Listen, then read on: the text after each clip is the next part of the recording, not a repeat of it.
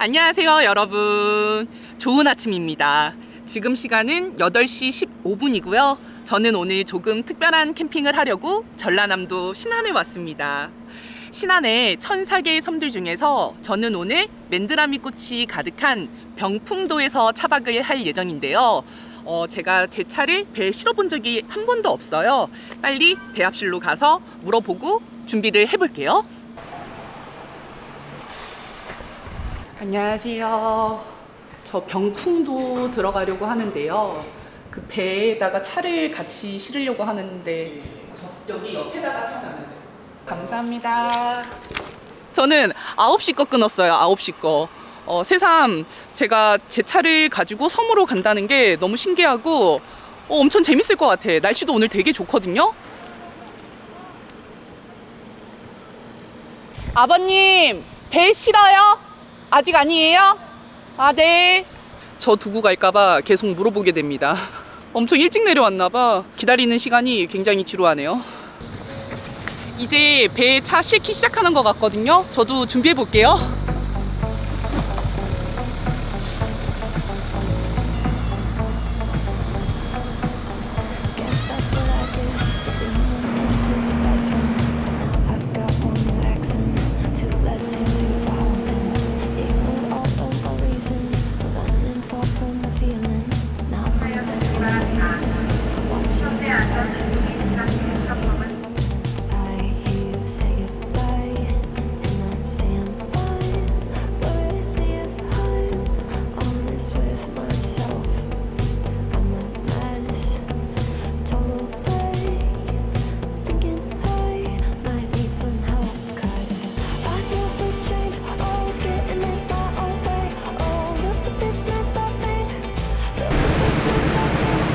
드론 사라졌어요.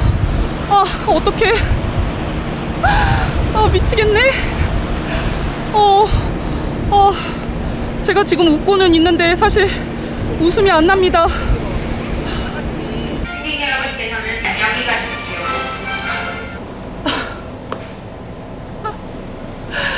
아, 어떡하나. 드론은 드론이고 여행은 여행이니까 여행하겠습니다. 뭐 비싼 여행 한다고 생각하면 되죠.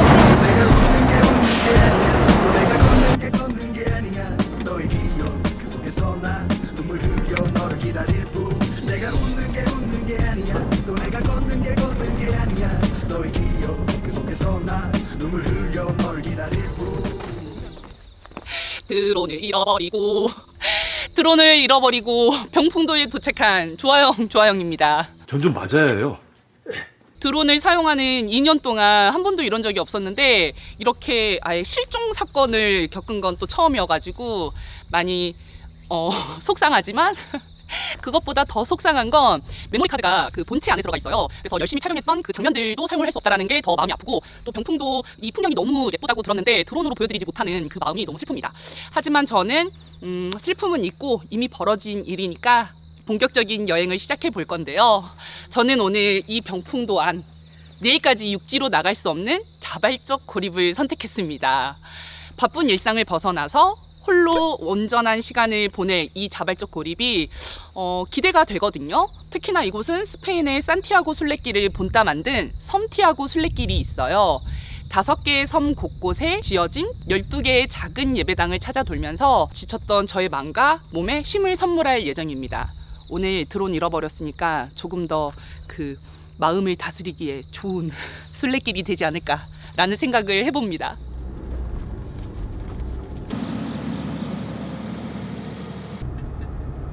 여러분, 자꾸 웃음만 납니다. 드론이 나는 그렇게 진짜 내 눈에서 사라질 거라고 생각도 못했어.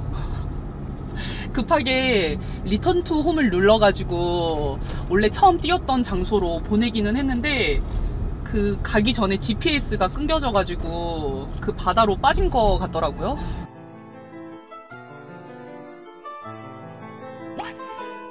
와, 여기 다 염전이구나. 드론이 없어서 염전을 보여드리려면 차를 세우고 다 찍어야 돼. 자, 염전을 보여드리도록 하겠습니다. 저도 염전은 진짜 처음 봐요. 신기하네.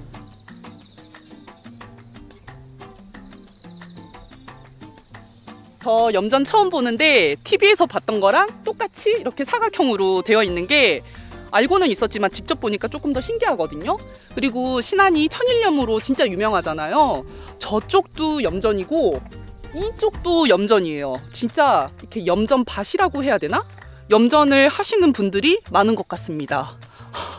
또 제가 이 병풍도에 들어오려고 생각을 하면서 섬이니까 또 인구가 많지 않아서 조용하겠다라고 생각을 했는데 조용함을 넘어서 되게 고요하거든요. 여기서 떠드는 사람은 저밖에 없어요. 그래서 또 제가 되게 생각보다 조용한 걸 좋아하기도 합니다. 그래서 이 고요함이 너무너무 반가워요. 아까 드론 잃어버리고 속이 진짜 시끄러웠는데 이 시끄러웠던 속이 덩달아 좀 차분해지는 느낌을 받고 있습니다. 제가 마음을 떨쳐버리겠다고 했지만 내 드론! 내 드론! 아니 이런 염전도 드론 띄워서 찍었으면 너무 예쁠 것 같은 거예요. 진짜 너무 아쉬워. 진짜 웃음만 납니다. 저는 여러분 카메라 켠 김에 말씀드리고 갈게요. 저는 오늘 차박은 병풍도에서 할 거지만 병풍도 옆에 바로 기점소학도라는 섬이 있어요. 5개의 섬으로 이루어진 곳인데 거기가 물때를 잘 맞추면 노드길을 따라서 이동이 가능하다고 해요. 그래서 썰물 때는 섬과 섬을 잇는 길이 되고 또 밀물 때는 바다가 되는 게 정말 너무 신비하더라고요. 이래서 신안을 신비의 섬이라고 하는 건가? 아무튼 그래서 그 노들길을 따라서 병풍도 옆에 있는 대기점도로 이동을 해보려고 합니다.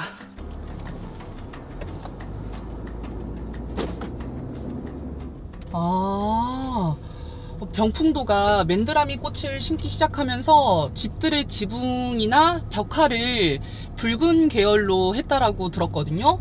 지금 보시면 지붕의 컬러가 진짜 다 붉은색입니다. 오, 예쁘다.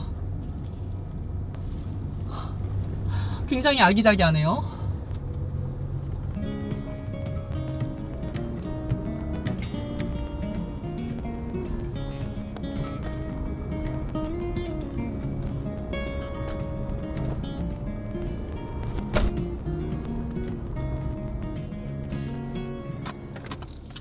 지금 제 뒤로 보이는 길이 노들길입니다. 썰물 때 짠 하고 나타난다는데 너무 신기한 것 같아요. 지금 저기서도 차가 한 대 나오고 있거든요. 이렇게 섬과 섬을 잇는 길이 되고 또 이 길을 따라서 걷다 보면 순례자의 길도 만날 수 있다는 게 너무 흥미로운 것 같습니다.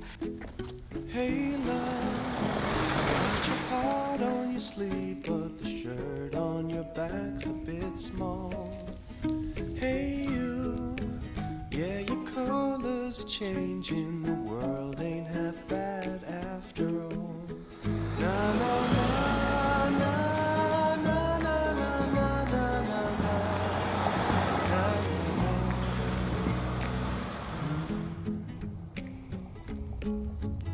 저는 노들길을 따라서 대기점도에 들어왔고요.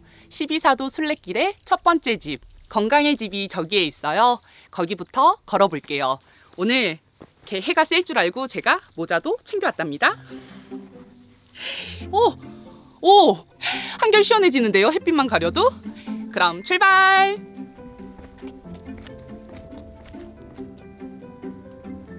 지금 이 섬에 저만 있는 것처럼 고요하거든요. 그리고 햇살은 뜨겁다 못해 따가울 정도로 쨍한데 그래서 바다가 더 예쁘게 느껴지고 주변 섬들도 더 예쁘게 느껴지는 것 같아요.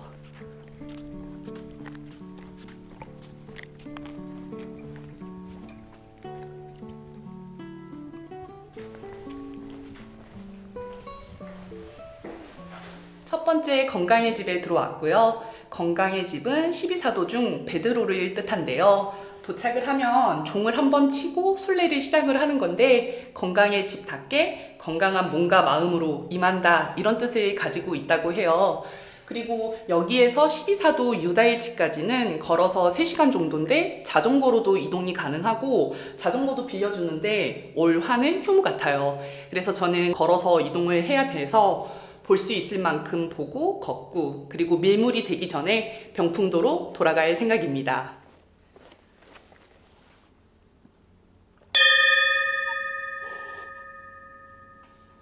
우리 구독자 여러분들 건강할 수 있게 해주세요.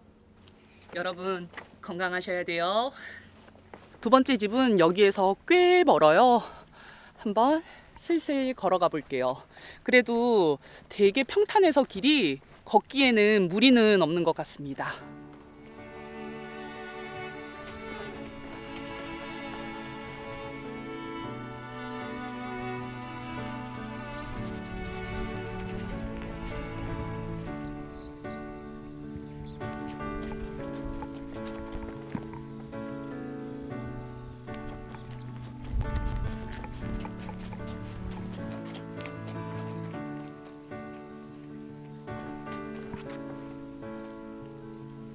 우울하고 지칠 때 그냥 나가서 걸으라는 말이 있잖아요. 걷기에 힘이라는 책도 있던데 조금이나마 이해가 되는 것 같아요. 진짜 아무 생각이 없어. 그냥 걸을 뿐이야. 그냥 걷는 거야. 그래, 우리 인생은 이렇게 그냥 걸어가는 것 같아요. 뭐 걷다 보면은 약간의 오르막도 나올 수 있고 파진 웅덩이 길이 나올 수도 있고 내리막길 완만한 길이 나올 수도 있지만 그냥 걷는 거예요. 그게 우리의 삶이잖아요. 힘들어도 즐거워도 슬퍼도 그냥 그 고비 또 그 즐거움 넘기면 또 다른 무언가가 있고 그런 것 같습니다. 생각보다 좋은데요. 뜨거운데 좋아. 대신에 여기 두 번째 집 근처에 카페가 있다 그랬거든요. 가서 커피는 한잔 해야겠습니다.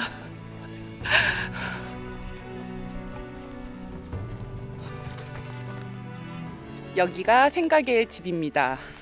여기 보면은 고양이가 있다고 하는데 섬에 길고양이가 많잖아요. 그래서 길고양이를 섬의 수호신으로 상징화해서 만들었다고 해요.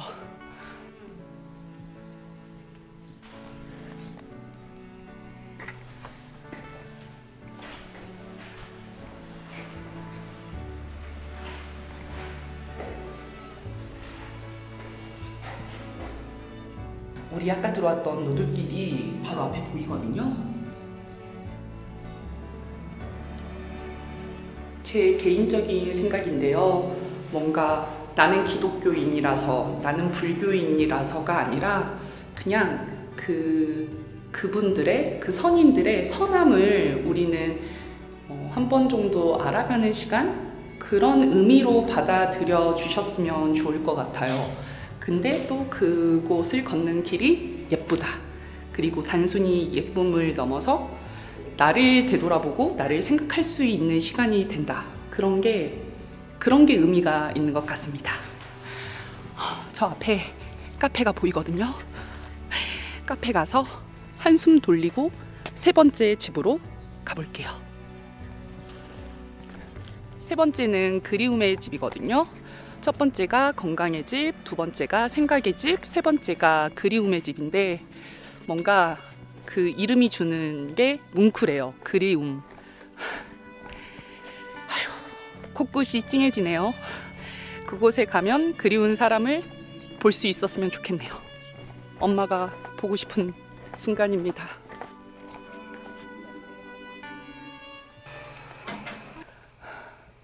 와, 구름 너무 예쁘다.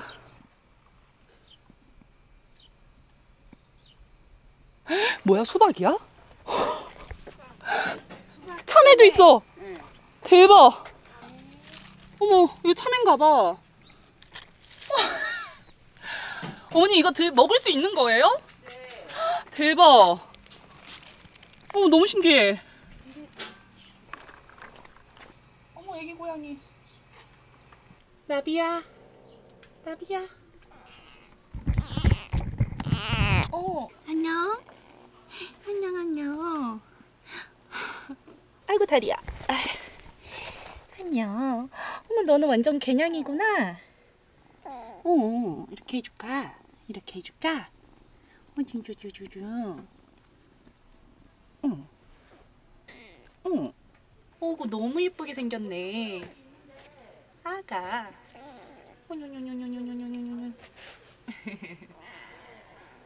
애기 고양이 너무 귀엽다. 이제 다시 출발해 볼게요. 감사합니다. 여행 잘하세요. 네. 걸을 때는 다 괜찮아 이러다가 잠깐 또 쉬면서 속세의 맛을 보니까 맞다, 내 드론. 그래도 지금은 진짜 웃으면서 말할 수 있는, 진심으로 웃으면서 말할 수 있는 지경이고. 아니, 어디로 가야 돼? 잠시만요, 여러분. 찾았습니다.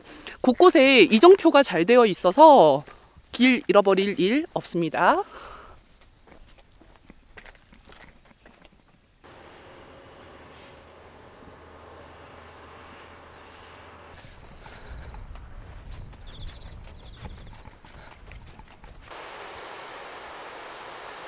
저거는 뭐예요, 여러분?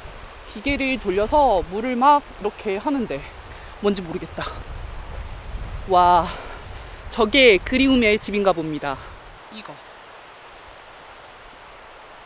세 번째 그리움의 집까지 가서 보고 다시 병풍도로 넘어가야 될 것 같아요, 시간이. 제가 오기 전에 물때를 확인했는데 오후에는 3시 전에 병풍도로 넘어오는 게 안전하다라고 확인을 받았거든요. 놀래라. 놀래라. 미안해. 아니, 저도 엄청 놀랬는데 제가 막 깍깍거리니까 나 너무 놀랬는데. 미안해. 그래, 너한테는 내가 이방인이지. 놀래라. 웃긴다. 그리움으로 가는 집 옆에는 이렇게 저수지가 있어요. 그리고 용꽃잎이 굉장히 예쁘게 펴 있습니다.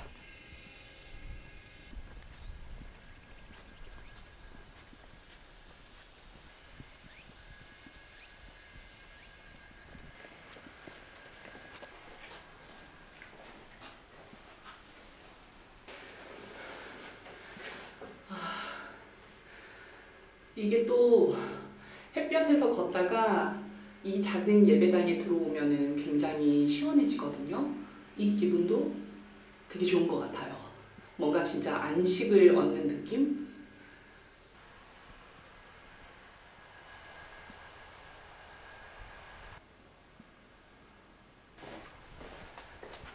(3번) 그리움의 집은 뭔가 숲속의 오두막이 생각나는 모양입니다. 여기에서 가장 많은 시간 머물렀는데요. 머무르면서 생각을 하는 듯 안 하는 듯 마음이 편안해지고, 생각을 딱히 한 것 같지는 않지만 또 생각의 정리가 되는 것 같고 가벼운 마음이 들더라고요. 논두끼의 사이를 걸어가는데 지금 바람이 불거든요. 갑자기 그 노래가 떠올라요. 그 노래 있잖아요. 그 바람이 불어오는 곳, 그곳으로 가네. 이 노래. 바람 부니까 시원하고 좋습니다.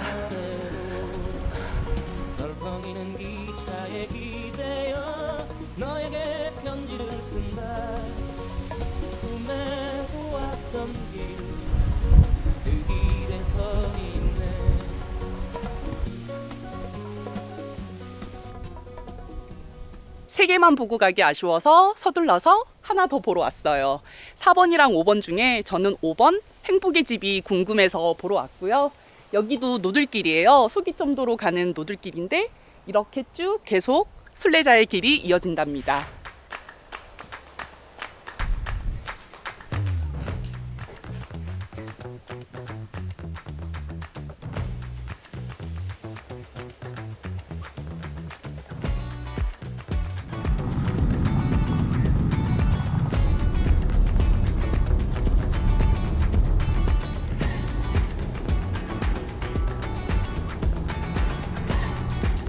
저는 다시 병풍도로 돌아왔습니다.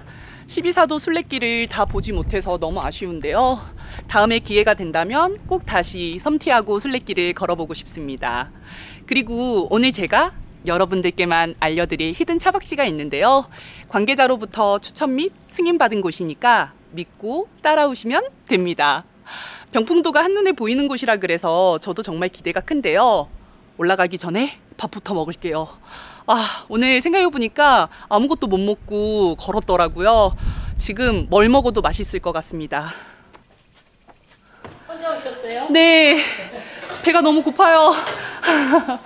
원래는 낙지 탕탕이가 5만 원이고 비빔밥이 15,000원인데 2개 해서 5만 원어치 해서 달라고 했어요. 맛있겠다.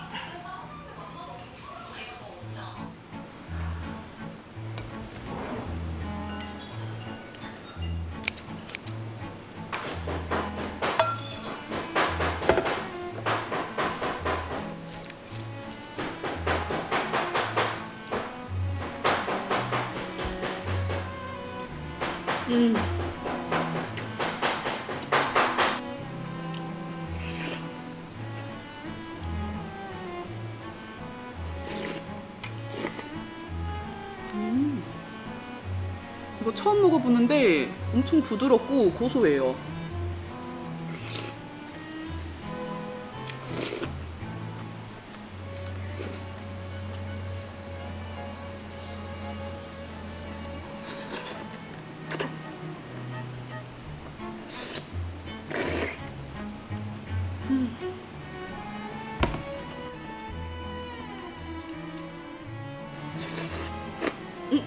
감사합니다.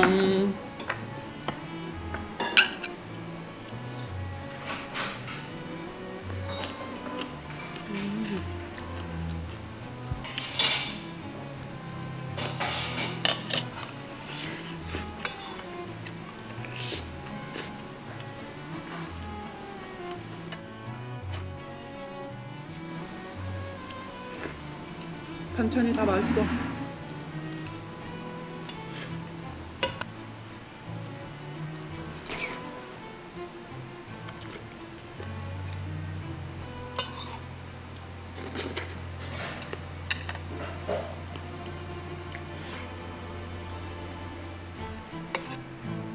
어머니 잘 먹었습니다. 현금 부르주세요. 네, 현금 좋아하시던데 어머님들은. 수고하세요. 네, 잘 먹었습니다. 네. 진짜 엄청 맛있게 먹었어요. 다 농사 지으신 걸로 만드시는 거래요. 엄청 신선하고 맛있고 그리고 엄청 친절하셨습니다. 마트 있던데 마트에서 아이스크림 하나 먹고 저기거든요? 저 동산으로 올라가려고 합니다.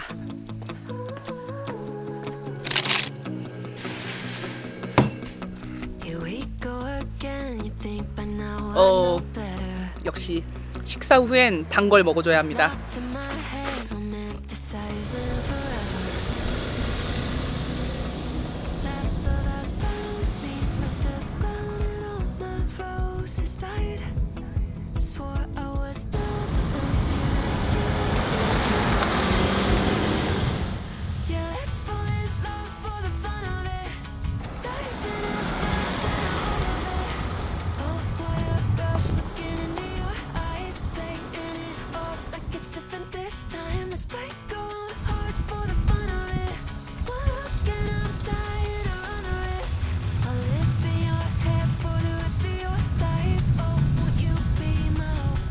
오늘의 최종 목적지 맨드라미 공원에 도착했습니다. 와, 정말 너무 좋거든요.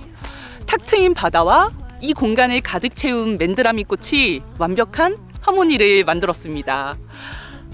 여러분, 맨드라미 꽃말 아세요? 시들지 않는 사랑이래요. 너무 좋죠. 우리도 맨드라미 꽃말 같은 사랑을 해야 합니다. 처음에만 잘해주다가 시들어버리는 사랑, 그런 사랑 좋지 않죠. 맨드라미 꽃처럼 시들지 않는 영원한 사랑을 약속해. 왜 이러는 걸까요? 이렇게 좋은 곳 모두가 함께 보면 더 좋겠죠. 여러분들도 기회 되시면 오셔서 섬티아고 순례길도 걷고 또 이렇게 예쁜 맨드라미 꽃도 구경하시면 좋을 것 같네요. 그럼 차박은 어디서 하느냐? 바로 이 맨드라미 공원에서 하면 됩니다. 여기에 놀래라 화장실도 있는데요. 이름이 왜 놀래라 화장실이냐면 유리로 되어 있는데 밖에서는 안이 안 보이지만 안에서는 밖이 보여서 아유 놀래라 해서 지어진 이름이라고 해요. 그리고 이 옆에는 무인 카페 맨드라미도 있어서 내일 아침에는 커피를 여기서 먹어볼까 합니다. 오늘은 바다를 보면서 잘 수 있을 것 같아요. 이 파노라마 바다를 끼고 차박을 할 수 있다는 게 너무너무 설렙니다. 저기는 저희 아까 건너왔던 노들길이거든요. 근데 지금은 물이 다 차서 정말 길이 사라졌어요. 아, 저기는 다시 한번 가봐야 되나? 우리 갔다가 차박 세팅할래요? 가까이에서 한번 보고 싶기는 하거든요.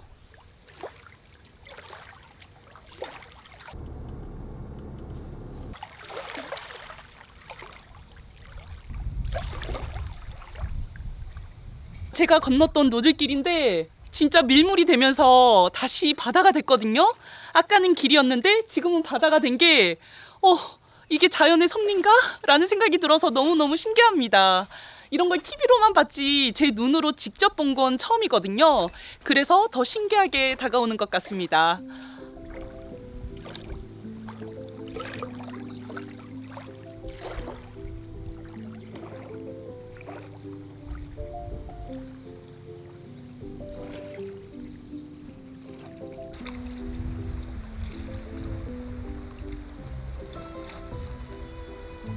신발 갈아 신고 빨리 세팅해 볼게요. 와 편해.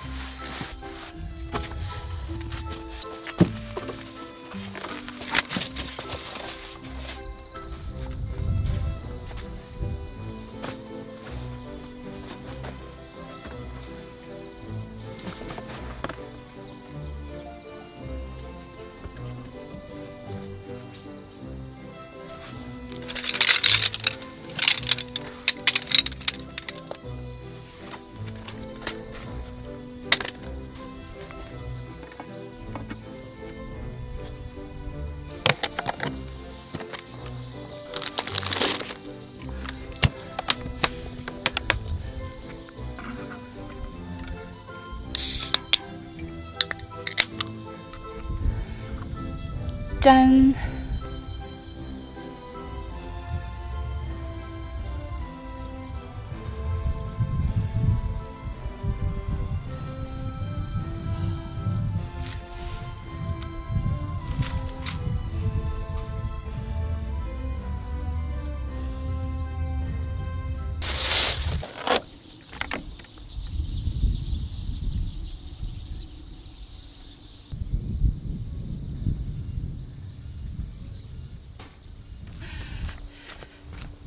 이렇게 까서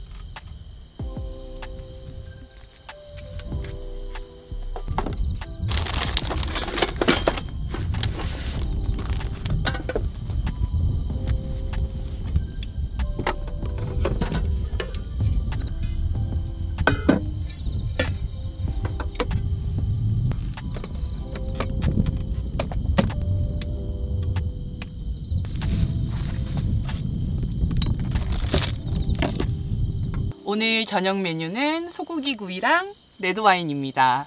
여기가 차박이 가능하다고 해도 화기 사용은 위험하니까 전기로 구워 먹으려고 합니다.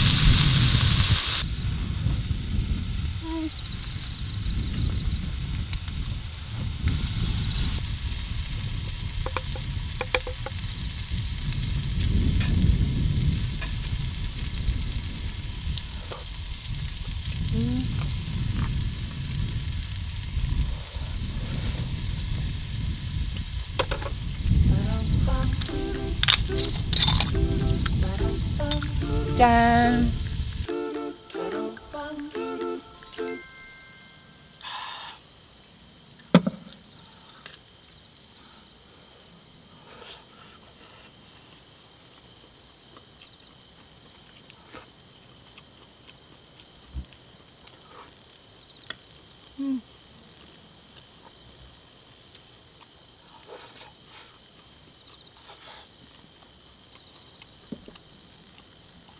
나방이 이 불빛을 제일 좋아하는 것 같아요.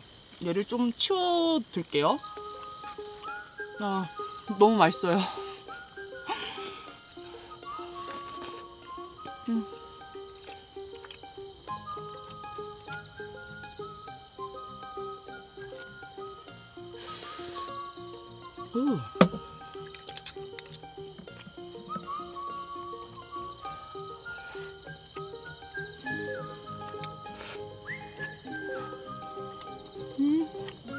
오늘 올리브가 왜 이렇게 맛있죠?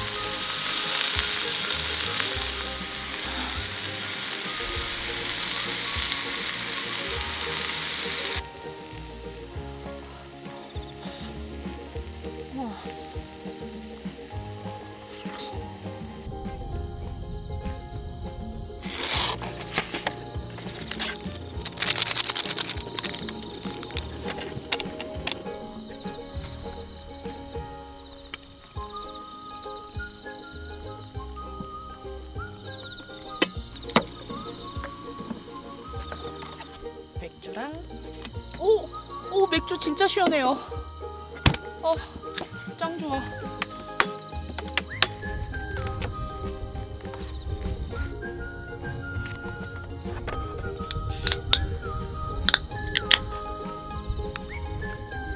짠.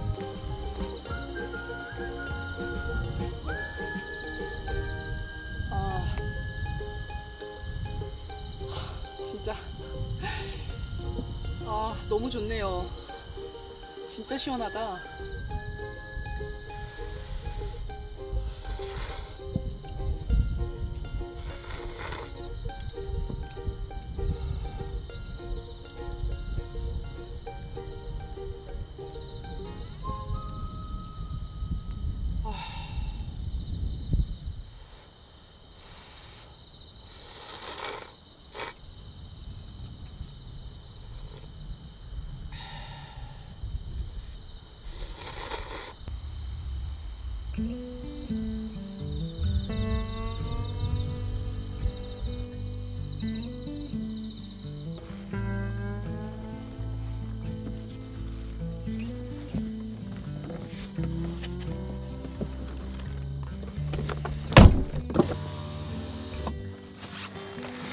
창문 가리개 제가 만들었습니다.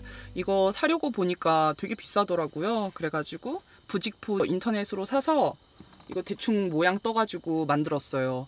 완벽하지는 않는데 그래도 가끔 차박할 때 밖에서 안이 다 보이잖아요. 그때 그냥 쓰려고 만들었습니다.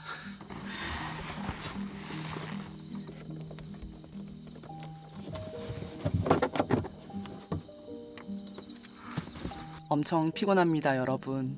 저는 이만 자볼게요. 여러분도 안녕히 주무세요. 자려고 누웠는데 달이 너무 예쁜 거예요. 그래서 불 다 끄고 누워서 구경 중이었습니다. 이제 진짜 자볼게요. 안녕히 주무세요.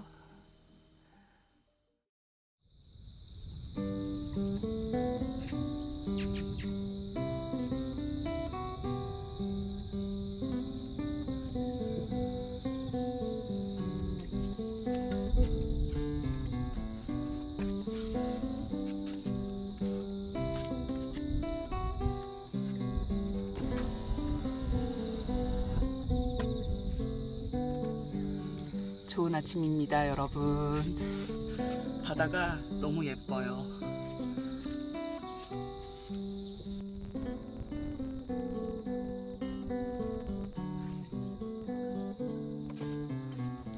이제 아침에 타임랩스 돌리려고 동서남부 보는데 핸드폰이 이쪽이 동쪽이라는 거예요. 그래가지고 이렇게 세팅해 놨는데 해가 저기서 올라오기 시작하는 거야, 정면에서. 그래서 바로 앵글을 틀었는데 또 그 앞에 거미줄 때문에 나뭇잎이 흔들리고 있더라고요. 그래서 그것도 이렇게 걷어내고. 근데 제가 자리를 진짜 잘 잡았나 봐요. 바로 앞에서 해가 뜹니다. 이렇게 살짝 문을 닫아도 창문으로도. 웬일이야. 완전 럭키예요, 럭키. 여기가 명당입니다.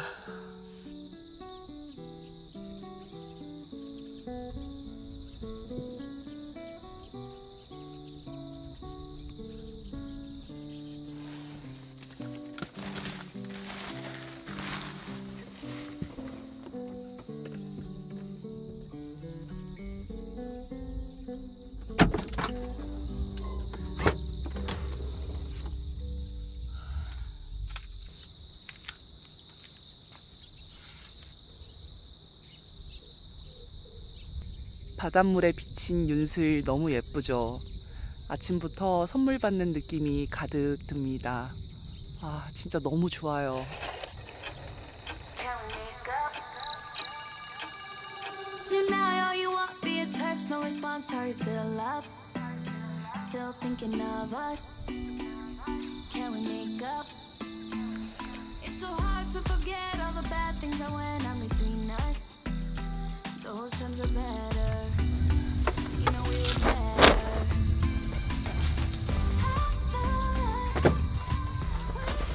지난주에 되게 추워가지고 침낭 더 챙겨왔는데 어제는 하나도 안 추웠습니다.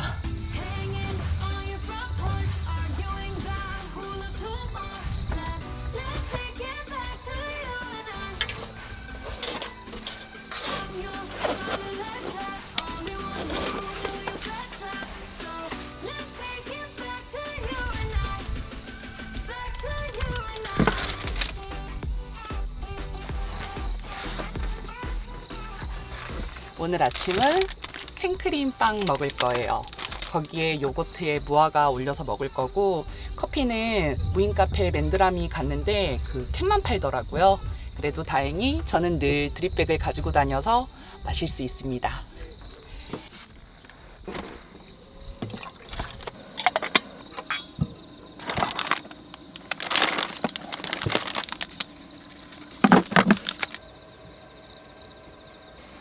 와, 시원하다.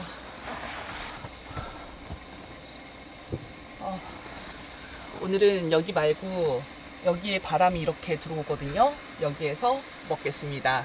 늘 이 자리나 이 자리에서 먹었는데 이 자리에서 먹는 건 또 처음인 것 같아요.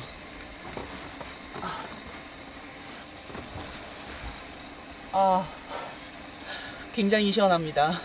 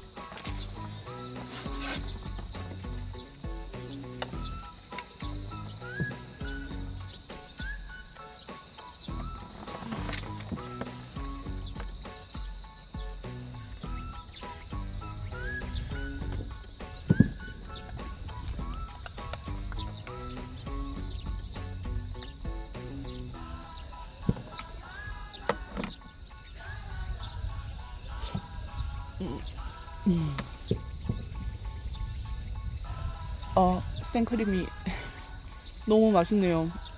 모카빵이었어. 모카 향이 너무 좋아요.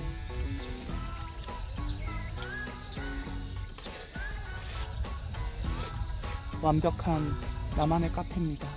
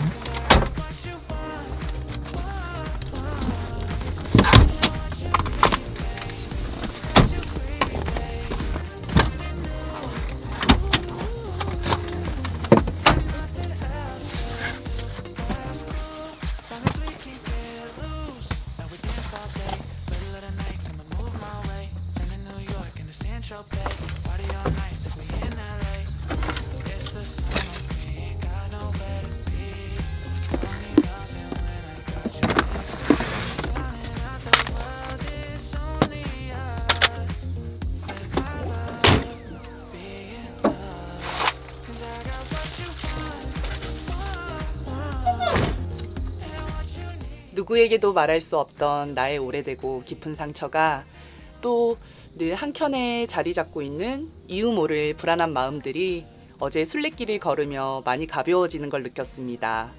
그렇게 저는 순례자의 마음을 따라 걷다 깊은 위로를 만났고 그 위로가 마음의 평온을 주었네요. 그리고 그 평온이 진정한 쉼이라는 걸 알게 된 1박 2일이었습니다. 따스하게 품어준 섬티아고 순례길과 아름다움으로 반겨줬던 병풍도 맨드라미 동산은 제 마음속에 오래도록 기억에 남을 것 같아요. 저는 이 따뜻하고 기분 좋음 안고 서울로 조심히 올라가 볼게요. 오늘도 영상 시청해 주셔서 정말 감사하고요. 우리는 다음 영상에서 또 만나요. 감사합니다.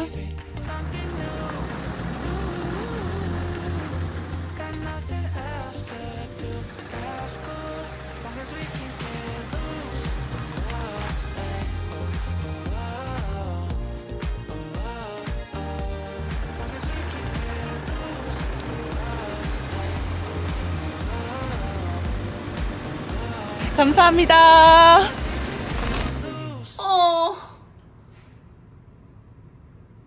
미치겠네. 바다로 떨어졌네요. 이거죠? 예, 요거요. 이거.